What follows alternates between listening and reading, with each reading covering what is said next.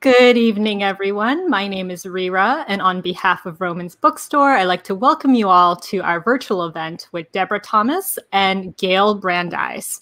Unfortunately, Alma was unable to make it tonight due to connection issues, so apologies for that. But we're so grateful that all of you could make it out tonight and that our bookstore is able to continue bringing authors and their works to our community, especially during this uncertain time.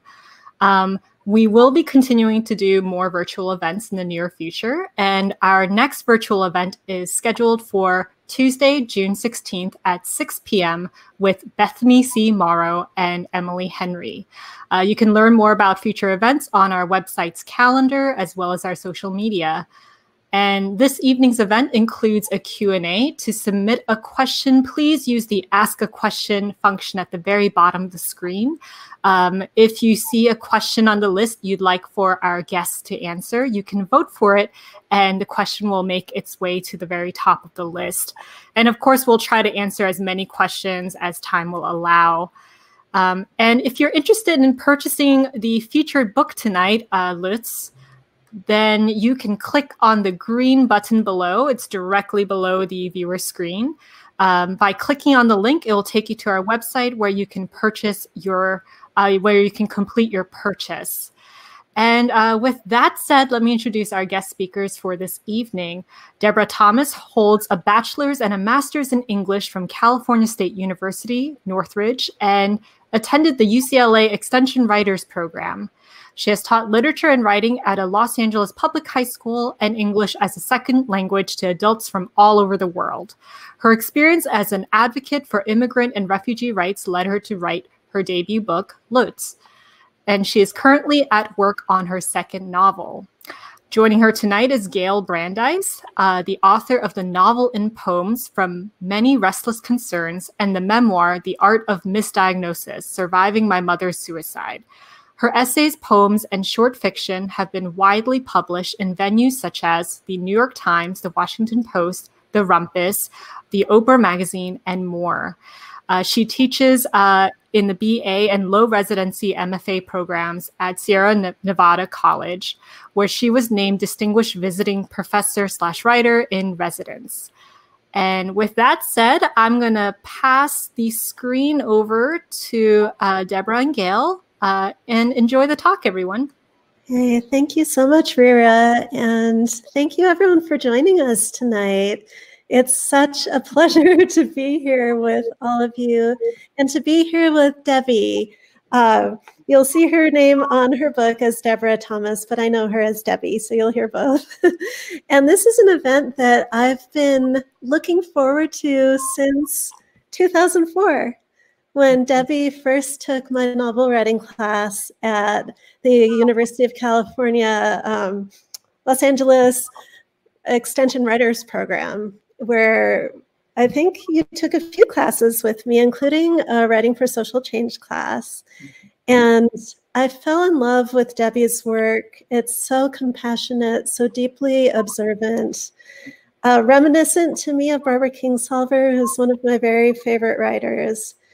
And it's been such a blessing to stay in touch with Debbie over the years, to move from the teacher-student relationship to a friendship, which I value so deeply.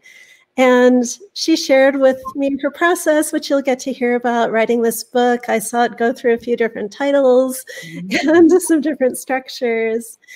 And I am just so delighted to be able to talk to you, Debbie, tonight. I so wish that Alma Cruz had been able to join us. I feel like a bridge between the two of you. She had been my mentor when I was getting my MFA at Antioch University, where I also teach. And there was a time when Debbie was finally ready to send the book out into the world, but wanted to make sure that she was getting the story right. And as a white woman, I wasn't necessarily the right person. I wasn't the right person to say whether this story was authentic. And I suggested, although it felt authentic to me, but that it wasn't my place to say so as a white woman. So I suggested that she reach out to Alma Cruz, who loved the book. And I'm going to read a little bit of Alma's introduction, her foreword. But first, I want to tell you a little bit about Alma. For those of you who haven't heard of her, I hope you all have, because her work is just so stunning and beautiful. Alma Luz Villanueva is the author of 4 novels, most recently Song of the Golden Scorpion, and 8 books of poetry, most recently Gracias. Winner of the PEN Oakland Award for her novel Naked Ladies, American Book Award for her novel The Ultraviolet Sky, amongst other awards. Her work has been published in many anthologies and textbooks. She taught in the MFA in Creative Writing, Antioch University, for 20 years, where I had the pleasure of working with her and then teaching with her, and miss her there terribly. She's lived in San Miguel de Allende, Mexico for the past 15 years and has a large familia, even great-grandchildren. She can't join us because of the connectivity issues, because of lightning. And if you know Alma, she has a tattoo of a lightning bolt on her foot. Lightning is important to her, and I hope that it is filling her with inspiration right now. We miss you, Alma. So I'm just going to read a little bit of her foreword. And I want to show you the lovely new seal on Debbie's book as winner of the 2020 Next Generation Indie Book Award in Multicultural Literature, which is so beautifully deserved. And I'm just so thrilled that, that this is here. Okay, so this is Alma's foreword. When I was first contacted by Debra Thomas to perhaps read through with commentary her novel Luz, having to do with the immigrant experience, Mexico, Central America, those crossing the border to the United States, risking their lives, many dying, that dangerous crossing, I was hesitant. Debra is not a Latina. And so I replied that I needed to know more about the impetus to write a novel with these immigrant themes, her concerns, the whys of the desire to write this novel. Debra responded fully in a passionate email, which is now in an author's note at the end of the novel. When I read that she's worked with immigrant communities in Southern California for decades, is an immigrant rights activist, has toured with Amnesty International to the US-Mexico border, speaking to people both sides of the border, including Border Patrol agents, and left jugs of water, the Blue Flags Water Station project in the Imperial Valley Desert, for immigrants who would otherwise die of thirst and heat, and thousands do, I agreed to read this novel, and I'm so glad I did. This novel and all the characters continue to resonate with me. Of course, I was struck first of all that her main character is Alma, her daughter Luz. I laughed out loud as I'm Alma Luz. Then the opening of the novel with Alma and Luz leads to recuerdo, memory. And from then on, I was carried like a soft wind, then a strong wind to a stronger wind to a tornado wind. That final crossing into the States, a brutal attack, which I had to put down a few times in order to read it through. Millions of immigrants experience this brutality daily, globally. I told myself, keep reading. As it is with every scene, chapter, dialogue, each character, it was absolutely necessary. I'm going to skip a bit. She goes on to say, this is a novel of great tenderness and great brutality. You will witness via this novel Martin Luther King's words that Debra quotes in the opening, darkness cannot drive out darkness, only light can do that. You will experience Dar a Luz, to give birth, to give to the light. Believe me. I believe you, Alma. I miss you, Alma. So that's just a little taste of this beautiful foreword to this beautiful, beautiful, compassionate, unforgettable novel. Well, thank you, Gayle. Oh, my pleasure. And it's just so wonderful to see your face and to be able to talk to you. Well, I'm so happy. And I know you haven't been feeling well, and it means the world to me that you've made it here tonight. I wouldn't miss it. You've been here with me through so many ups and downs and ups and downs and ups and downs. So thank you for being here tonight. It's my total honor and pleasure. And I'm so excited that this beautiful book is shining its light into the world. Now, you know, as I said, I've been in love with this book for a very long time through its various incarnations, and it's just a joy. So Alma touched upon your inspiration for the book a little bit in her foreword there, but I'd love to hear you talk about what led you to write this book and what your journey was with it. Well, it spans decades. It actually began in the 1990s after I'd finished getting my degree in literature. The first job I got was teaching English as a second language to adults from all over the world. But most of my students were from Mexico and Central America. And I felt such an immediate connection to them, a genuine connection, because they reminded me of my Italian family, my Italian upbringing. When I was a little girl, we lived in an Italian neighborhood for the first 5-6 years of my life. And then even when we moved 10 whole minutes away, that was still the center of our world. Every weekend, the Italian church. And being around my Mexican and Central American students, the language, Spanish is so like Italian. My dad used to say things to me in Italian that sounded like Spanish because the language is so close. The music, the ranchera music my students would play on their breaks was like the music my grandfather used to play with his little hand accordion, his squeeze-a-box, as he called it. And the religion, the Catholic faith, the Virgin Mary, Virgin Guadalupe, there were so many similarities. And at this time in my life, I was having some personal problems, and I was 3,000 miles away from family.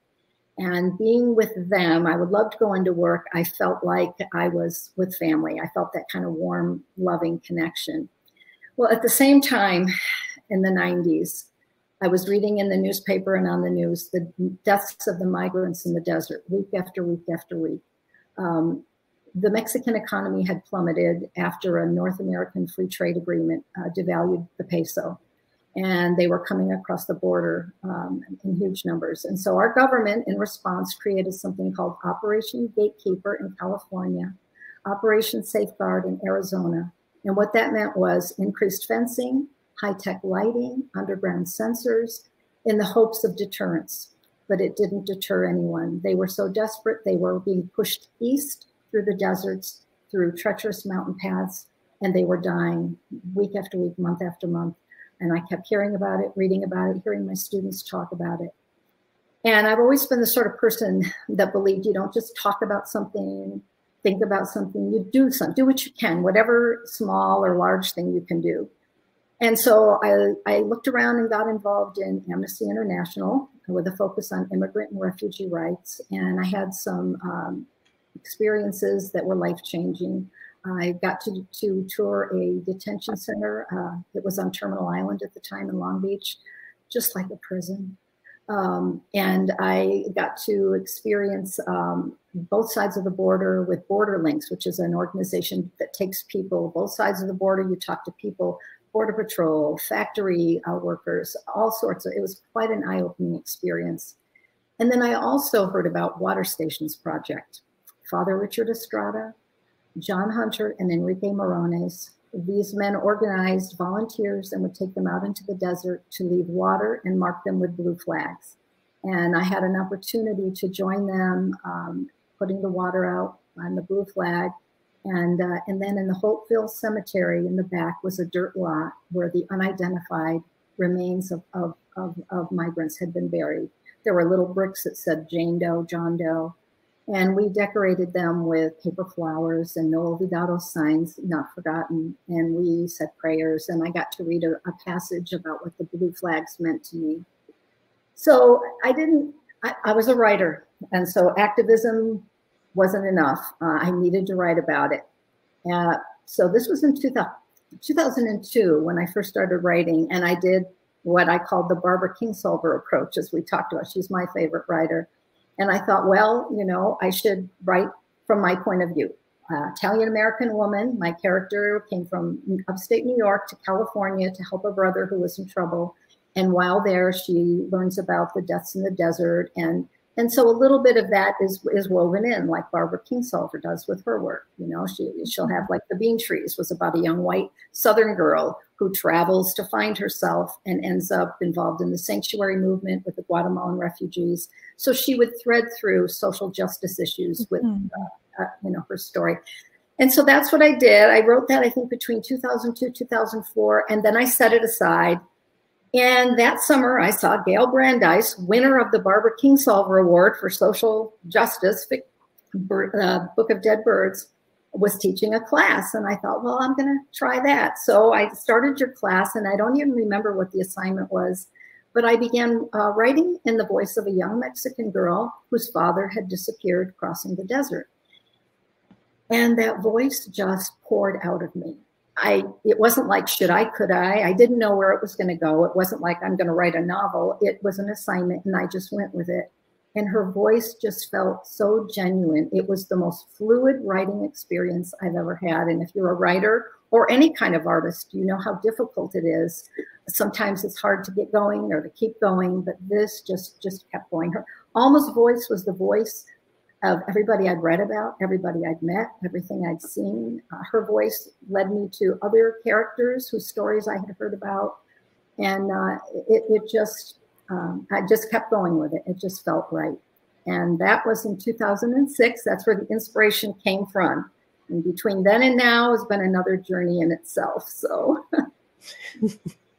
would you like to share some of that journey with us? Well, I think it can be helpful to hear about the various ups and downs of the writing life. I think there's some writers with us today, and they certainly have been through that themselves. I tried to find an agent in 2006 when I first finished what was then called Searching for Dolores. And I had a very hard time. I had no author platform, no awards, nothing to, talk about. It took me about 1.5 years, 2 years. I finally found an agent, Leticia Gomez. She was starting her own agency, and she took the novel and did a pretty good job. She got it to a couple of big houses in New York, and they took the whole manuscript, held on to it for a few months, and ultimately passed. This was 2008, 2009, which I've since found out was the worst time to try to get published because of the recession, and publishing houses were downsizing and letting editors go. But needless to say, I was devastated after all of that, and I stopped writing for a while. And then when I did write a little bit off and on, I didn't have the same momentum. So in 2014, to give myself a little spark of enthusiasm, I went to a writers' conference in Monterey. And there I met Elizabeth McKenzie. She's a writer and an editor. And she was teaching the fiction class that I had taken. And we had lunch together one day and talked about our experiences. And when she heard the story about Searching for Dolores, she said, I'd really love to see this manuscript if you want to send it. We had been talking about a different thing I was working on, but she said, this sounds interesting. So I sent it to her. A couple months later, she said, Debbie, this is not a practice novel. This is the real deal. And it deserves your blood, sweat, and tears to get it back out there, which you kept telling me, yes, yes, yes. Mm-hmm. And so she gave me wonderful advice on how to expand it. She pointed out areas she thought were weak that needed to be built up a little bit more. And so I got back to work on it off and on, but I just didn't have that same drive, that same excitement that I initially did. And then in 2016 and 17, the political situation and the situation with immigrants and refugees in our country, I wanted to do something. And so I thought, let me try this again. And so I got back to work feverishly on it and really put my heart and soul. And that's when you told me about She Writes Press, which is a woman's independent press. And you don't have to have an agent to contact them. You send them the manuscript, and they get hundreds, and they only print about 80 a year, I think. But I thought, rather than this hunt for an agent, the agent that I had used was no longer representing fiction anymore. So anyway, I said, okay, I'm going to send it to them. But before I did, that's when I decided, I need some eyes. Latina writer who knows both the U.S. and Mexico. I knew Alma Cruz from Antioch University, and I thought, I wonder if she would consider looking at it. I didn't know her, so I sent her an email, and at first she said, what made you write this novel? And so I wrote a long, passionate email to her in return, and she answered and said, you are not Latina, but you have borne witness to La Luz. So send me the manuscript, but I warn you, I will be brutally honest. And I said, well, that's what I want. And I waited, and my heart pounding for a few weeks. And when she finally contacted me, it was with just overwhelming support and encouragement. She's been wonderful ever since that day. encouraging me, and she ended up writing the foreword, which I'm so grateful for. And so I sent it to She Writes Press with that little bit of confidence boost, and here it is now. So. Yay. Oh, I'm so delighted. And this book, comes on the heels of American Dirt, and we would be remiss not to discuss that and, the rightful controversy around that book, which many rightfully think was full of stereotype. I have not read it myself, but have been so appreciative of criticism from people like Miriam Gerba, and I so appreciate the Dignidad Literaria movement that arose from it via Miriam. Mm-hmm. And Vroman's was at the center of that too. I know that originally Janine Cummings was going to read at Vroman's, and there was going to be a protest, and her reading was canceled, but there was a Dignidad Literaria event held in the Vroman's courtyard, which sounded wonderful, with a lot of writers I know and really respect. And so your beautiful book comes out on the heels of this controversy, when there's a lot of talk about cultural appropriation and the beautiful Own Voices movement. And I'd love to hear your thoughts about bringing a book into the world in a voice from a culture different from your own, how to avoid the pitfalls that American Dirt fell into. And just you for those who would like to see some of Debbie's thoughts, there's a beautiful essay that she wrote about writing across difference, which is available on Women Writers Women's Book. Yes. But I would love for you to share your thoughts just around this cultural moment and what it means to write across difference right now. Well, certainly I was quite concerned, which is why I contacted Alma Cruz to begin with. And then when this controversy happened, I was quite shaken. Alma Cruz immediately, gave me some confidence. Don't worry, your characters are genuine. My publisher, Brooke, said the same thing. But that's not to say that it's certainly an issue to confront. And I support Own Voices movement. They have a right and a reason to be there. In Reina Grande's words, for too long, too many voices have been silenced or minimized, and others elevated. And there is a need. And the best thing that came out of the American Dirt controversy was to shake up the publishing industry. Yes. And to open their minds so that they will now, start to look at more diverse voices. So that is very important, and I respect that. And I respect the fact that some people will say that, they don't want to read my book, that my book doesn't tell their story. I can relate to that in a lot of different ways. I remember when I finished grad school and all I had read was books by men, a little bit of women's, but when I finished, I just started reading women, because I wanted to hear that voice. When I taught high school, my students were primarily Latino, and I made sure I incorporated Sandra Cisneros, Luis Rodriguez, authors that they could relate to. So I appreciate that. But I also think there's a place for all voices. No, I don't know firsthand what it's like to be a young Mexican girl crossing the border. But I think I've had enough experience and heard enough voices, and Alma's voice is all the voices I've heard, that I hope that comes through, and that there is an audience out there who can read her voice and her story and be moved. That's my hope.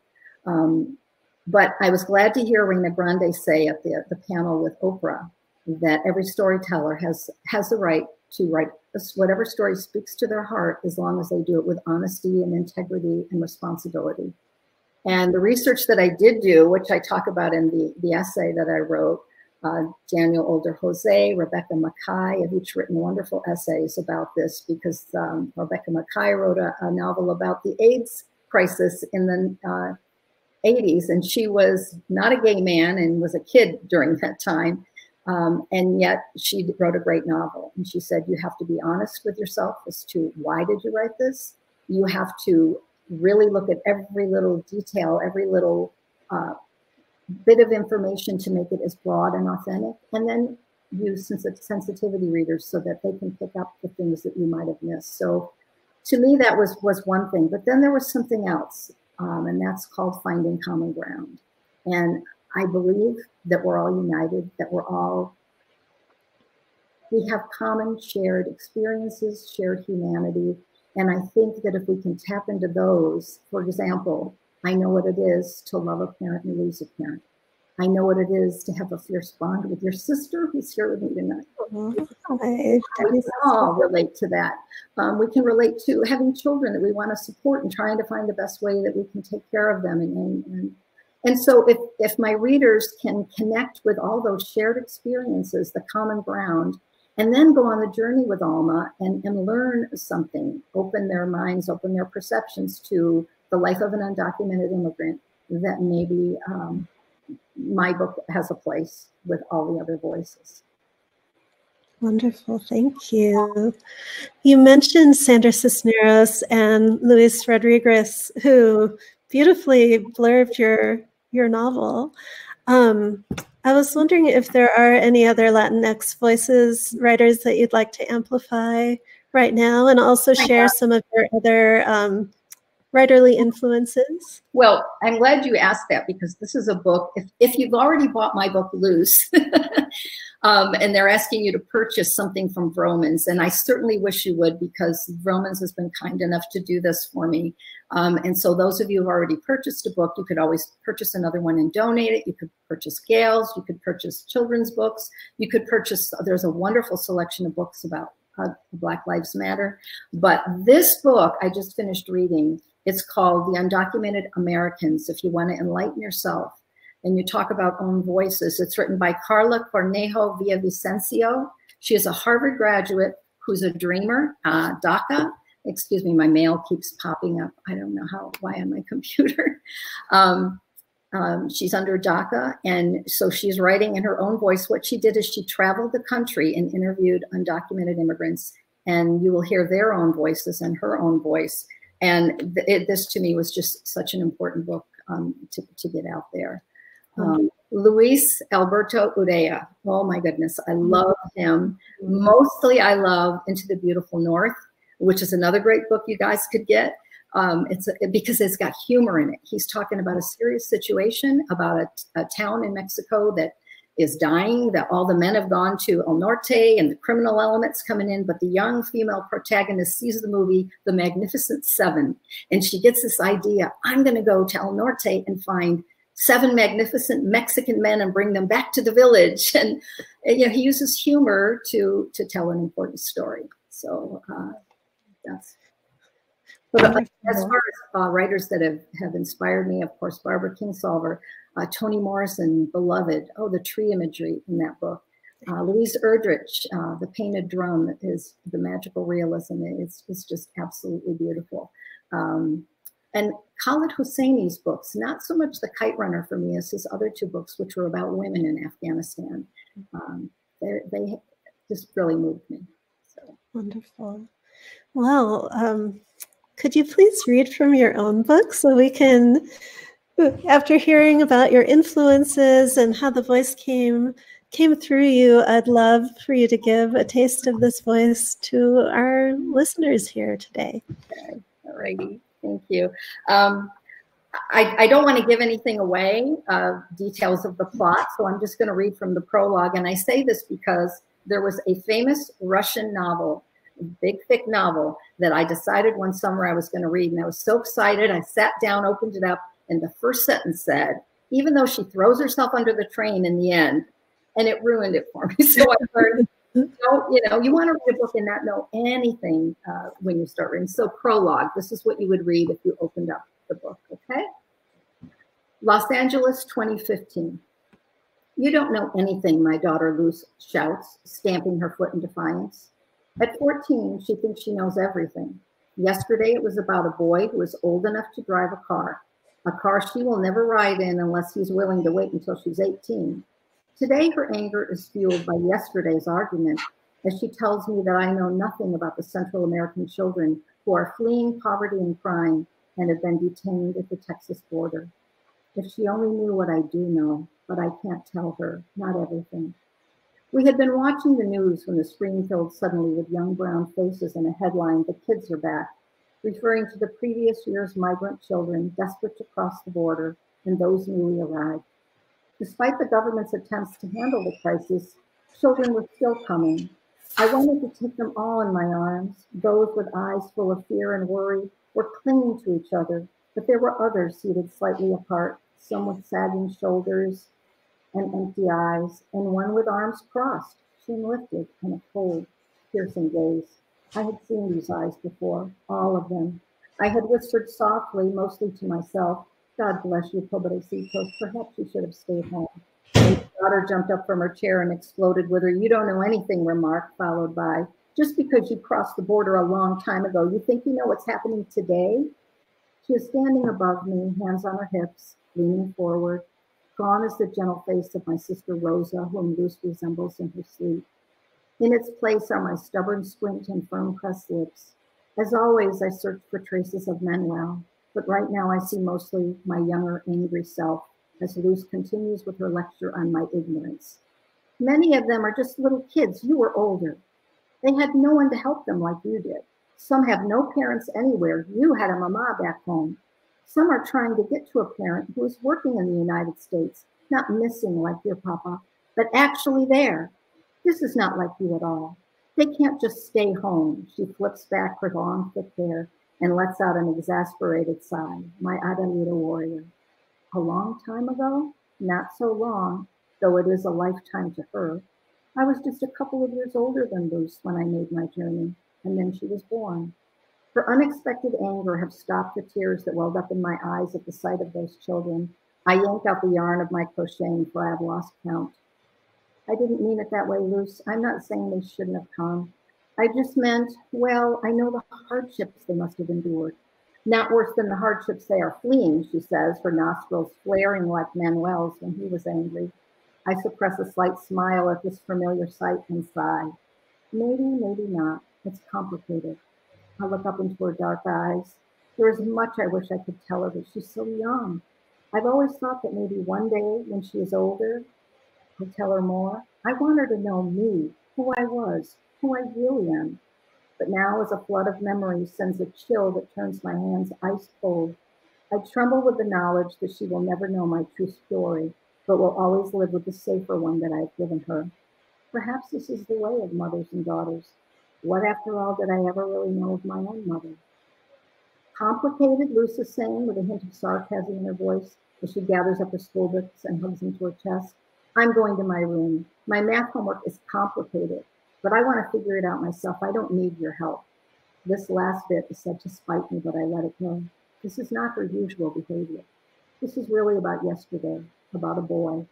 And we've tossed enough angry words about this apartment for one night, no more. I pick up my yarn and begin to count again. 10 single crochets, skip a space, 10 more. Should I have stayed in Mexico with Mama? The thought alone makes my stomach turn. But if I had stayed, if I hadn't searched for Papa, I think of Rosa, of Manuel, of the night of the blinding stars. Maybe Luz is right. Maybe I don't know anything. But one thing is certain, Luz can never know the truth of my journey. My precious Luz de Rosalba can never know. Recuerda.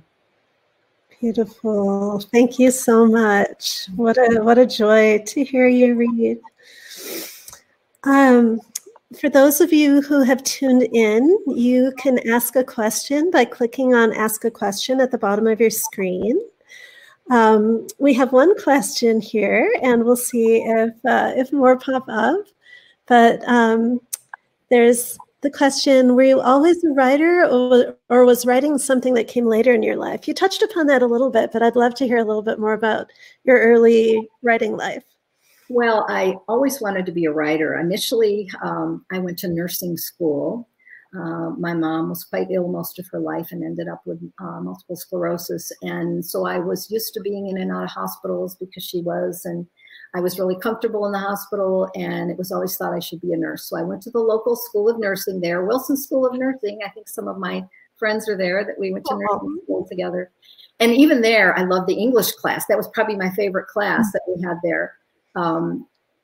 And I would read voraciously, and I tried writing a little bit at that time, even as a nurse. Then I moved out here to Los Angeles. My first husband went to UCLA Law School, and we moved out here for that. And I worked at UCLA Medical Center, and I took some fiction writing classes there. And in fact, I hope my sister doesn't mind if I tell this story. I wrote a story called A Dignified Life, and she was in college at the time, and she needed a short story for a class, and she asked if she could borrow one. So I gave it to her, and unbeknownst to her, the professor entered it in the school contest, and it was A Dignified Life by Dolores DeFulvio. And she sent me the $50. That was my first publication. So I took a lot of classes. I sent stories out. I would send them to the New Yorker and the Atlantic. Nothing, you know, tons of. And I tried writing a novel when my kids were little. And then I thought, you know, I need to learn more about literature. So when the kids were school aged, I went back to school to study literature and writing. I got a bachelor's and a master's. So for me, that was what I was doing full time. I wasn't writing then. I was writing papers and reading. And when I finally finished, I did begin some writing. I wrote a story called Pangea about characters Josie and Vic, a brother and sister. It's a story I loved so much. He's going off to Vietnam, and she's heartbroken that he's leaving. And the book Blue Flags, the story that I first novel, I took those characters and put them into their 40s, and that's where I got that. So I've always done some writing since my 20s, but I am going to be 67 in a couple of weeks, and I've got my first novel published. So dreams do come true. You've got to hang in there, persist, and just keep trying. Wonderful. In your bio, it says you're working on your second novel, and I'm wondering if you're returning to Blue Flags, which I love so much, the excerpts I've read, or if you're working on something new. Actually, I have a few things, but that's one that I've been pulling out in the last year and looking at and calling it Pangea, the idea of the supercontinent pulling apart. Because the character, her father had abandoned them, the brother had been her strength, and her mother was working 2 jobs to make ends meet. And that takes place in when she's in her 40s, and her brother needs her in a crisis. And so she goes to Los Angeles. So it's about this family that's pulling apart, but at the same time, it's coming back together, which in truth, the supercontinent is. But I want to add another level to it. I want to include horses, because as you know, I have horses. Horses are very soulful creatures. I don't ride, I just love them. I love being with them. And I want to incorporate that. And so my character is going to have horses that she has to leave in New York when she goes out to California. And there's going to be an equine vet who helps take care of those horses. And she'll be communicating with him by email back and forth. And I'm thinking of having maybe the beginnings of a relationship blossom in there too. So add a bit of a love story to it as well. And it takes place in the year 2001, a year when things fell apart, but also came back together. So that's what I'm working on right now, Pangea. Great. We seem to have lost your video. I don't see your face anymore, although I'm still able to hear you. Oh, I can see me and I can see you, although you're kind of fading. I don't know, Rira, what do you see? Are you there? I see both of you. You guys are perfectly visible to the audience. Okay. Great. It could just be my mountain internet being weird. It looks like we have some other questions. So how did you decide to write fiction instead of nonfiction? And have you considered writing a memoir? Okay. To me, and this, my students, if any of you are there, you've heard me say this before, I love fiction. I love fiction.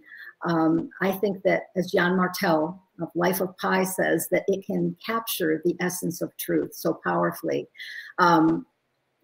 Even memoirs, nonfiction, none of that is the absolute truth, because we all write from our own perception, whatever limited information we've gotten or remember or whatever.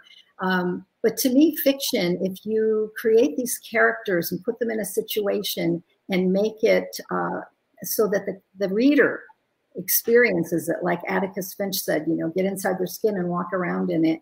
To me, that is just such a wonderful to experience other people's.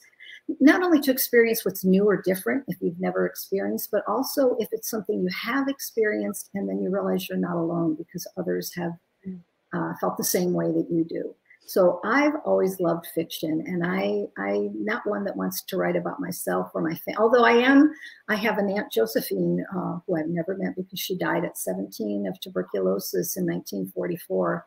And her siblings, my dad, my aunts and uncles, they have talked about her. She lives on with them. And I've had an idea about writing something loosely based, not nonfiction, but a novel. And I have letters that she wrote to a friend when she was in the sanitarium, and I would thread them throughout the novel, but I would like to show how her siblings' lives were influenced by her and what things she said to them in those last months that made them take certain paths. So in that light, I've done a lot of research, family research that I would use. But as far as a personal memoir, my life's not that interesting. So. Oh, well, I beg to differ. I would be happy to read a memoir from you. But, there are a couple of other questions. One is, what is the best writing advice you've received, and how did you put it into practice? Well, I can't remember who, because I've read it a trillion times, that what they say is you have to just sit down and write. It's not, you can't wait for the muse. You can't wait for, some inspiration. Just sit down, and if you just get a paragraph out, great. And you might move on to 2 pages or 4 pages. And I've seen that repeatedly. And the other thing is just persevere as far as, trying to get published, trying to get your work seen. I think that today there are so many different places to send your work, or even just create a blog that you can get an audience to read your work. And that is just, I think that's very inspiring for writers. So wonderful. We have a couple of other questions. One is, who is your most beloved character in Luz? I think I know who asked this too. Well, first of all, you can't really say who's your favorite character. It's like saying who's your favorite child, and I have 2 listening. And so I love them both equally, and they know that. Or my favorite grandchild, I love them both passionately. But Alma, Manuel, I loved all of them, but Berta is my favorite character, because Berta, if you could write a story just about her life, she loved and lost and loved and lost, and yet she keeps loving again and again. She's not afraid to love. She keeps loving. She has so much love to give. And she cooks and bakes, so I want to go sit in her kitchen with all the little cows, and I want her to cook and bake for me. So I love her too, and I love that you use the word love around her. I feel like your whole book is so suffused with love, and it was clearly written with so much love. And I'm eager to see it find its way into readers' hearts, because I know they will love it as much as I do. So we also have a question about, what is the meaning behind the white calla lily on the book cover? Well, first of all, when I first came out to Southern California, it's the first time I saw white calla lilies. I love them, the tall trumpet flowers. And in fact, my daughter, when I married my husband, Bruce, 20 years ago, my daughter held just one white calla lily, my daughter. And so when I was writing the book, and I was thinking, Alma, let's see, her father would, he would send them T-shirts and stickers and stars when he would be working in the States. He'd send little packages. And I thought she would have a little box to keep these in, so that when he came home and she wanted to show him her schoolwork, he put, and I thought, a little box. And I loved painted wooden boxes. I've seen them painted by all different cultures. They're beautiful. And so I thought, okay, it's a blue one with a white calla lily on it. And then, of course, further on in the book, when she sees the notebook with its blue with a white calla lily that becomes her math journal. To me, the white calla lily, it's white, purity and innocence. It blossoms in the spring, so it's new beginnings. And it's perennial. It comes back every year, so resilience and hope. That's what the calla lily means to me. And I thought Rebecca Lone did the most beautiful job on the cover. Yeah, it's gorgeous. I said, how about blue with a calla lily? But this is gorgeous. And it took some work getting the flame right. but I think Rebecca Lone is her name. Beautiful job. Yes. Rewrite Press does stunning covers. Just stunning covers. They do. I agree. All right. Looks like we have one more question. This is Sean. I should have been reading the names of the people before, but Sean asks, I didn't realize they already had the underground censors back in the 90s. Can you talk about the new deterrence the migrants have to overcome now 20 years later? I imagine it's just much of the same: increased border patrol, and that's probably part of it. And helicopters, of course, which of course were also in the book. But how widespread the lighting and the underground sensors were, I'm sure it took a while, but that was in the works back then. You know, now it's just, well, also there was, and I wrote a poem for you, if you remember, that you published about the fence. The initial fence, and it's actually one that that Alma will confront, has slats, and that, you know, people could actually get over. And when they discovered that, they decided to put up a second fence, a parallel fence that was harder. And so that's the sort of thing you'll see today, the kind of fence that they feel like they can't climb over, that they can't dig under. Of course, when it comes to drug smuggling, they will always find a way, you know, for them to get over, and so will people who are desperate. They'll always find a way to find a better life, to find safety. Well, thank you. It looks like this is all the questions. Debbie, I know there was another little piece you wanted to read before we close. Oh, you mean about thanking Vroman? Okay. I thought you meant another piece from here. No, I just wanted to say, and I sort of mentioned it earlier, that I'm just so thankful to Vromans for doing this for me, and that I know so many of you, first of all, how wonderful this virtual experience was, because if we had this launch at the actual bookstore, most of you wouldn't be able to be here. I'm looking at the thing on the side, not up here. You wouldn't be able to be here. And even those of you who live in the area, I mean, traffic and schedules and children. So I'm just so thrilled that we had this virtual experience, but I would so much like you to purchase something from Vromans. And if it's not another copy of my book, which you could donate to someone if you don't already have one, as I said, you know, some of the books that I mentioned, Gayle's books, Alma Luis Villanueva's books, and the book that I told you about by Carla Cornejo Villavicencio, The Undocumented Americans. I just think that's such an important book. I hope it's so wonderful to see all the voices raised together across our country right now. I think of Mary Oliver's quote that hearts have been broken open and hopefully will not close to the rest of the world.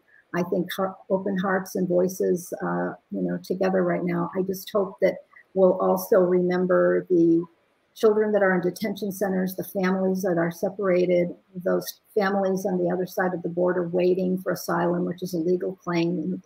So I hope that we don't look away, which is a hashtag. And keep in mind, homelessness is increasing. I saw that because of our economy, COVID situation. So let our voices talk about all sorts of social injustices or just problems right now that need our love and our voice. That's kind of what I'd like to close with. Thank you for being such a compassionate voice, Debbie, and I'm so grateful that your voice is in the world. It's been a real joy to talk to you. It's been a joy working with you. You've inspired me so many times when I wanted to give up, and it's a thrill that you're with me today. And Alma Luz Villanueva, I wish you could have been here. I hope that the lightning hasn't, you know, struck. I hope everything's okay. We miss you, Alma. We feel you with us in spirit. Thank you so much, Debra and Gayle. Like, I wish I could like give you a round of applause along with our audience, but we'll just have to settle with my applause. Again, if you are interested in supporting our bookstore, please click on the green purchase button directly below the viewer screen. It will take you to our website where you can continue your purchase of Lutz. And you can also look for any of the books that were mentioned during this virtual event, as well as Gayle's books. And we are going to be doing more virtual events in the near future. So if you would like to learn more about that, just visit our website, subscribe to our Crowdcast channel, as well as our newsletter. And we are continuing to do curbside pickup. So if you would like to order your book and pick it up at our store, you can do that. And I think that's about it. Thank you to everyone who joined in. Thank you, Debra. Thank you, Gayle, once again. It was wonderful having you. Thanks, Rira. It's been a joy. All right. Good night, everyone. Good night, everyone. Stay safe, stay well.